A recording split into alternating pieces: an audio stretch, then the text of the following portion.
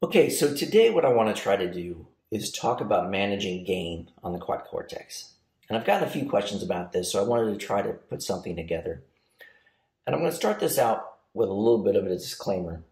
You're going to hear the words usually and most of the time and typically a lot during this video. There's always exceptions to the rules. There's always multiple ways to achieve the same result when you're talking about the Quad Cortex. And I'm going to share the approaches that I use and I found have been successful for me. That doesn't mean it's the only way to do it. It doesn't necessarily even mean it's the best way to do it. It's just the way that I do it. And I find that it works. And I think I get pretty successful results out of it. But there may be other ways to do it that work as well. I'm happy to hear them in the comments below. I'm always looking for new tricks on how to do these kinds of things on the Quad Cortex. But I'm going to try to do my best to kind of talk about the way I approach it. But keep in mind, there might be other ways to do it. So the first thing I want to talk about is if you pull down the menu here, come on, there are global volume settings and level settings you can make, both in the inputs. You can just press them here.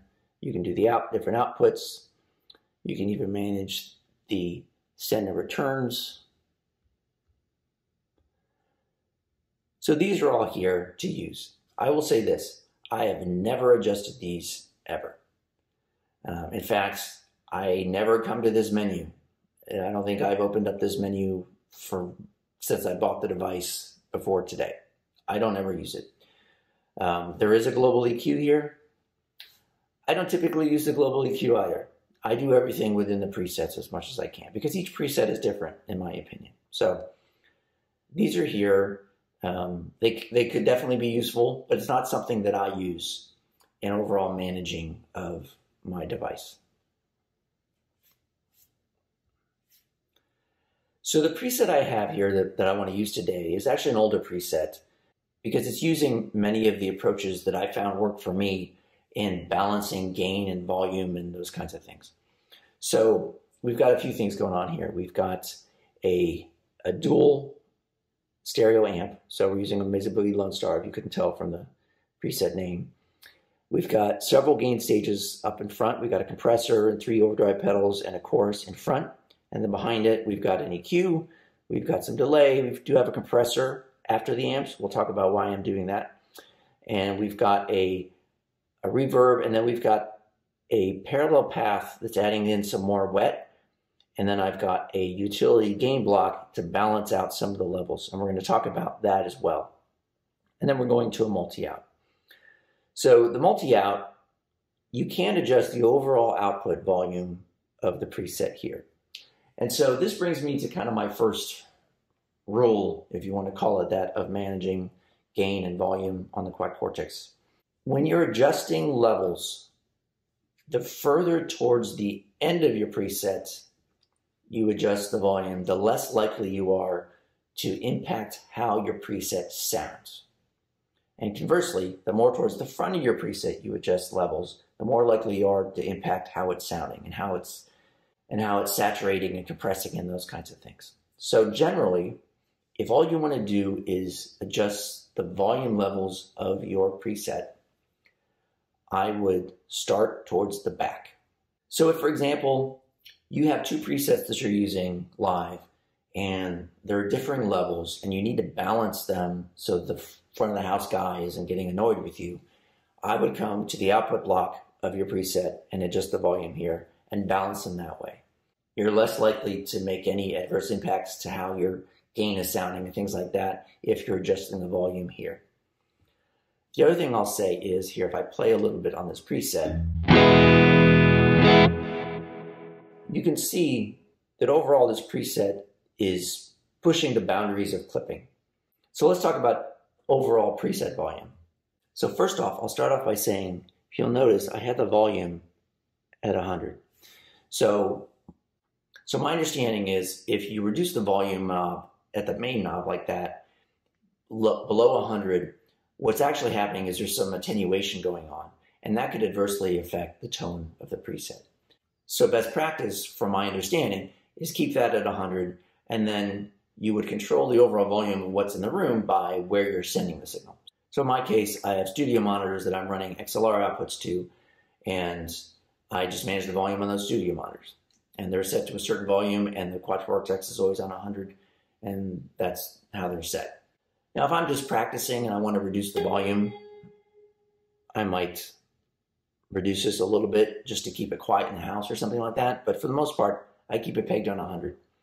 And generally, I try to make my presets as loud as they can be without clipping.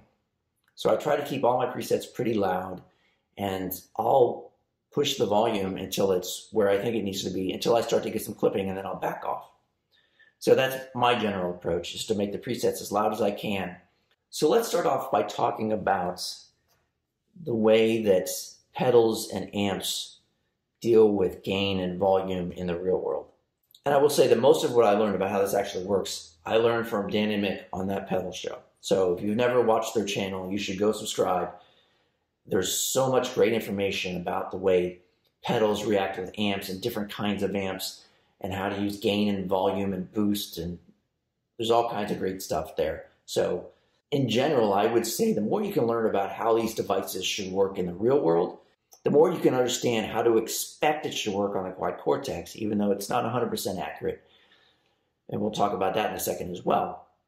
But generally, the same rules apply, and you can bring that to the Quad Cortex, and then you can build presets and start to adjust from there. So I would encourage you to go watch that pedal show and learn about gain and boost and amp overdrives and those kinds of things.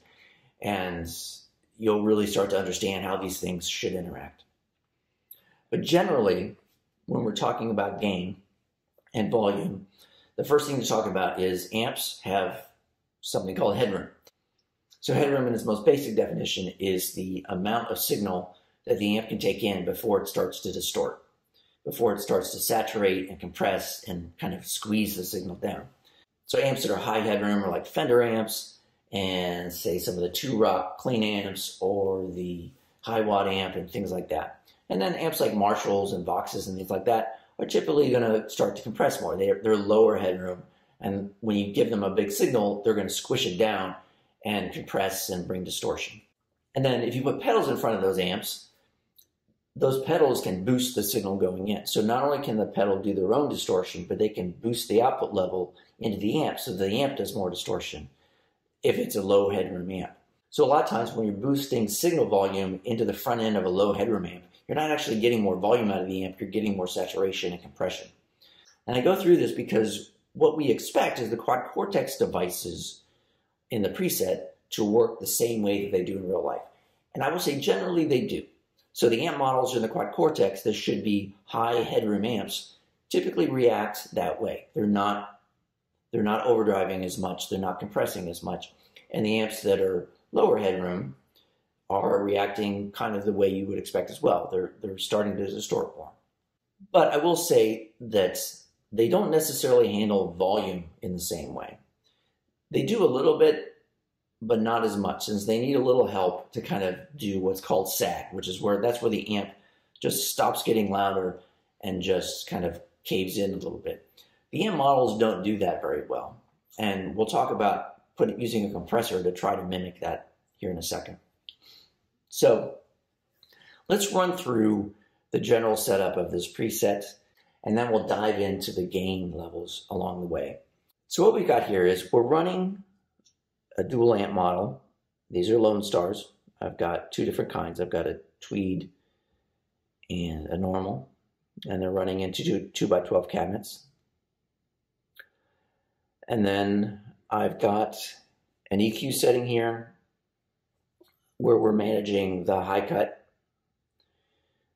We've got a delay. We'll talk about the compressor in a second. We've got a reverb. And then I've got a wet path where I've got a 100% delay here, and it's mixing back in with a drier path up here, and then it's going out. And we'll talk about the gain block in a second.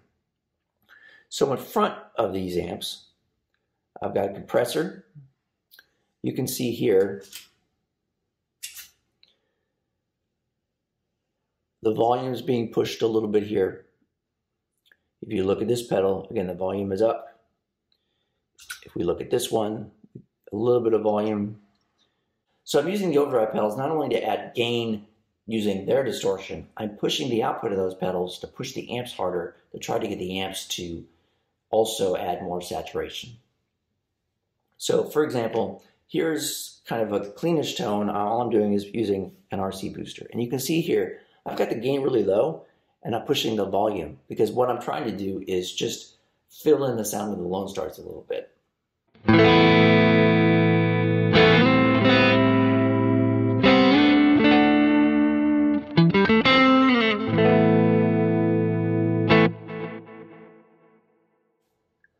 And so if we add in the compressor in front of that, and so the compressor is not only compressing, it's adding a little bit of volume, which means it's going to push the overdrive on the RC booster a little bit and push the overall signal to the amp.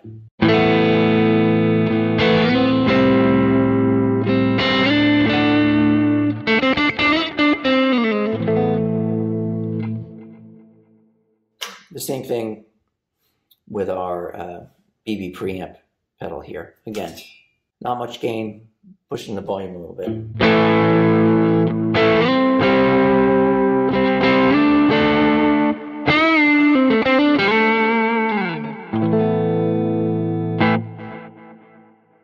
And then if we add the RC booster in front of that, again, it's pushing that volume into the BB preamp, which is going to increase the gain of that pedal, plus increase the signal into the amp, which is going to push the amp more.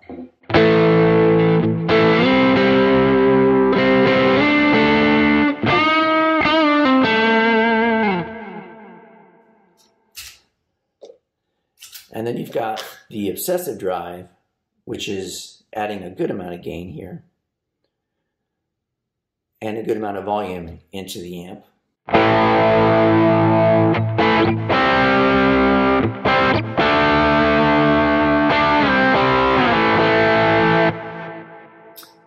If we hit that with the RC booster,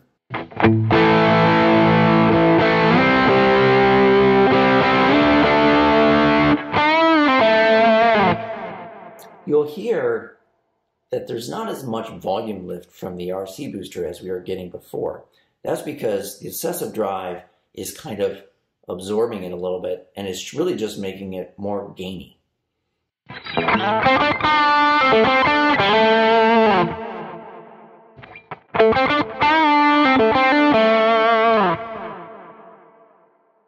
So you can see there how all those pedals are kind of interacting with each other, and as you adjust the volumes, you can push the volumes into the other pedals, make them saturate more, and push the amps more to get more saturation.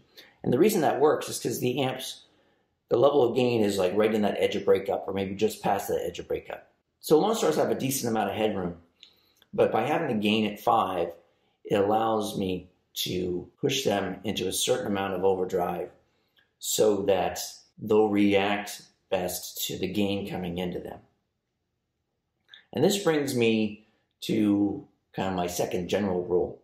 All the levels that you would adjust prior to the output level of the amp model, so that's all these volumes here and the gain and drive of the upfront, and even the volume of the compressor. So everything that comes before you get to this output level of the amp affects saturation and compression more than volume.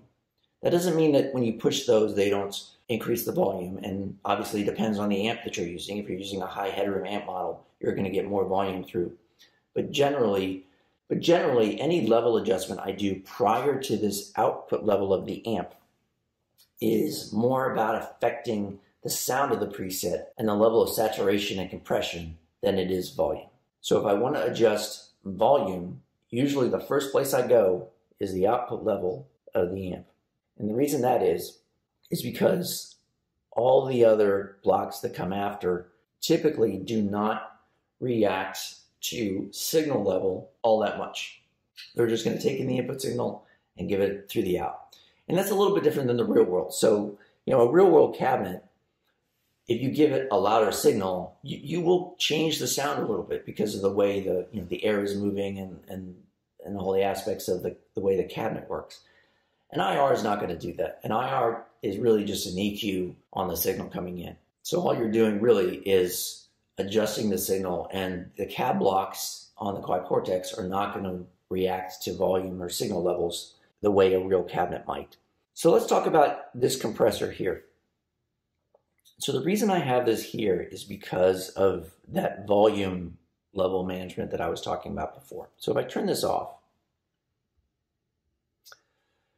when I move through different levels of gain,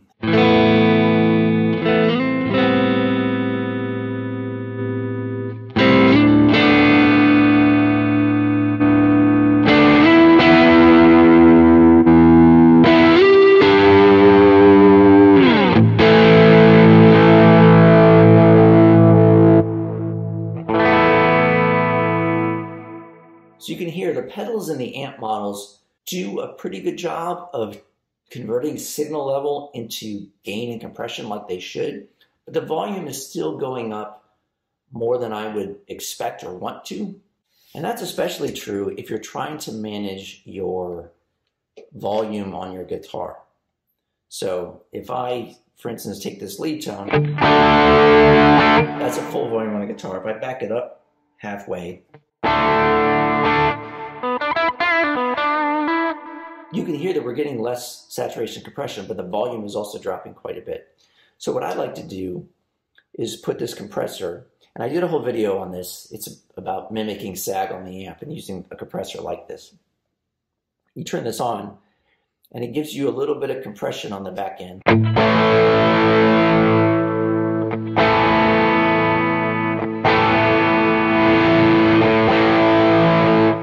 You're still getting volume changes, but they're a little bit less, because what we're doing is we are compressing the signal after the amp and kind of mimicking the way an amp would sag.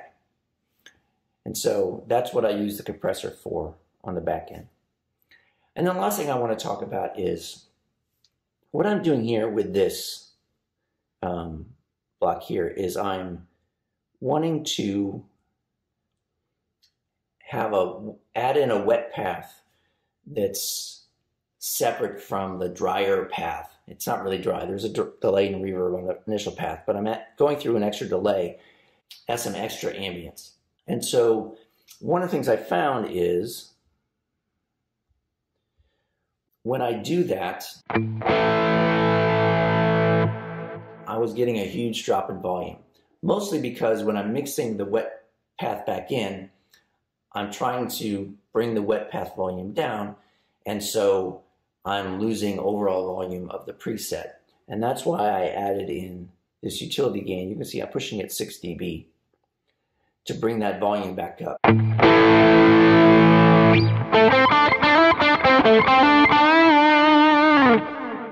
When you're doing splits like this, where you're doing stereo amps, that's usually okay, because an amp is adding enough volume back in that you can manage it that way. You still lose volume on each path, but when you add them together, they sound like a full signal again. When you're splitting into a wet-dry, I find that I tend to lose volume quite a bit, and I need to use one of these utility gain blocks to kind of add it back in. You can see I'm doing it as far towards the end of the preset as I can, because I don't want to impact how things sound. So as usual, this preset is available on my Cortex Cloud account. Feel free to grab it and see what I'm doing with some of the volume levels. I hope you found this helpful. If you have any other questions about this, let me know. I tried to cover as much as I could think of here, but there's obviously situations that maybe I didn't consider that you might have questions about. Like I said before, there's a lot of different approaches you could take to the preset volume and gain levels, and it's difficult to have, one general approach on how to do this. But I found that some of these techniques work for me and help me keep kind of my presets under control. I hope you found this helpful, and thanks for watching.